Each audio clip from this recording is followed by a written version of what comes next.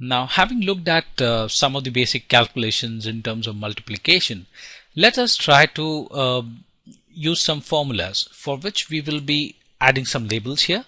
Let's write total salary. We would also like to calculate, let's say, maximum salary of our employees, the minimum salary drawn, and let's say the average salary. So we would like to calculate all these for monthly as well as the annual. So for doing that, let's start with the monthly and go immediately below the column F, which is F23. Now there are two ways of doing this. One is there is an Excel menu which determines how the functions are. So if you have to total this, the function that you need to use is sum, S-U-M. And for this we can look at how do we insert functions. So let's click here. We can choose different kinds of functions. Let's choose sum because that's what we want to do. We want to sum total the monthly salary, and let's press OK. And once we have done that, you need to click here and choose the numbers or the range which you want to sum total. This can be done by dragging from the top till the bottom of the employee table.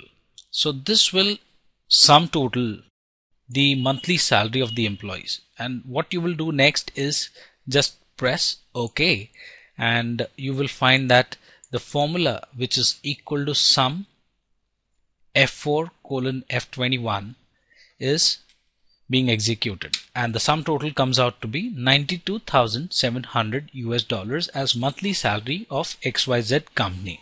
Now this was the first approach. The second approach would be, let me delete this original formula first. It would be typing the formula, which means you type equal to, you need to type sum total, sum, S-U-M, open bracket, and here it defines the numbers, number 1, number 2. Within this bracket you can choose the full range from F4 till F21, and don't press enter as of now. Close the parenthesis first and then press enter. With this you will find that you have created your first set of formulas, which is the sum total of the monthly salary. Now this is how you can proceed. Normally when you are using Excel a lot, maybe the second approach is much more suitable because you're well versed with the formulas. The first approach involves usage of mouse, becomes a bit tedious at times. So I would highly recommend that you must use the second approach. Now let us try to find the annual salary of the total employees. Now here I will teach you another set of approach. So let's look at home and the menu here, which is auto sum.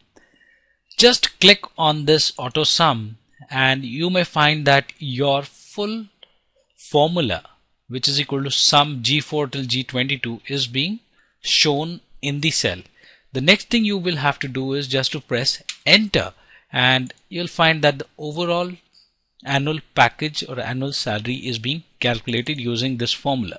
So as you may have seen, Excel being an intelligent tool, it automatically identifies what you are trying to do based on your previous history, and sometimes it really works well. So I would like to recommend that if you have used such kind of formulas, please do double check on whether this formula is totally accurate. Now let us move to the next set of formulas, and the approach will essentially remain the same. The first approach would be to insert this function from the top and find the relevant formula. So here we want to find the maximum salary.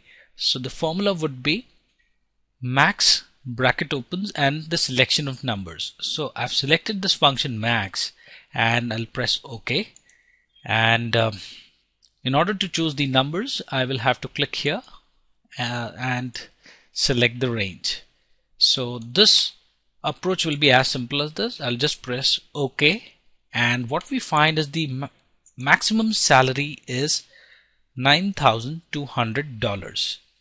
Let us try to calculate the maximum salary, which is the annual salary, using the second approach for the annual one. So this would be as we do for others, we use equal to. This is basically Excel way of telling that anything that comes after equal to would be a formula. So this is equal to, and use max with a bracket open. What would this mean is you need to now select this range of numbers, and let's select the full range in terms of annual salary, and we close the bracket and press enter in order to find the maximum salary. So this is the maximum monthly salary, and we have the annual salary calculated using the formulas. So let us now calculate the minimum salary as well. This will be equal to, the formula for minimum is MIN. This is a formula. This returns the smallest number in a set of value, and it ignores logical values and texts. So open bracket and select the range within which you want to find the minimum, and close the bracket. So what we find is the minimum salary is $2,100. Likewise, let's quickly find the minimum for the annual salaries. MIN bracket open, and let's quickly select the range and bracket closed. So this is $25,200 is the minimum salary. What about the average salary? There are 18 employees, and each employee is drawing different kinds of salaries. So what will be the average salary? So it's very easy if you're using Excel. Again, you just need to know the function. As intuitive as it can be, average is the formula that we will use, and the format remains again the same. Let's select the range from F4 to F21 and bracket closed.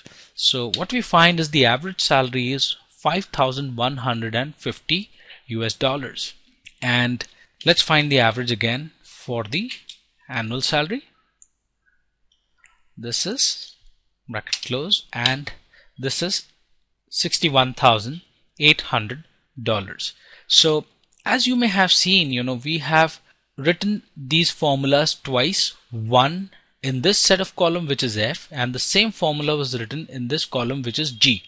Now there is essentially a shortcut by which you can totally avoid writing a formula in the G column if you have written that formula for the F column. Say for example, let's take the case of total salary, which is the monthly salary.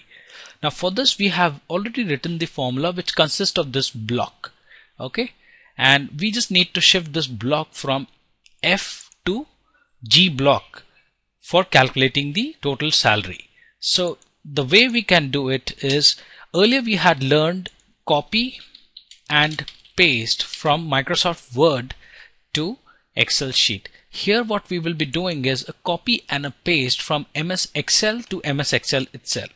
So this means copying the formula from column F to column G.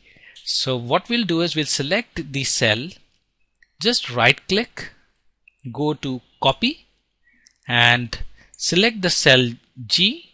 I'll do the right click again, select cell G, right click and paste.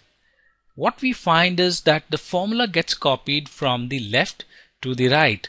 The difference being that since we have shifted one column here, the sum total for the column also gets shifted. So this is the way in which you can actually copy and paste your set of formulas.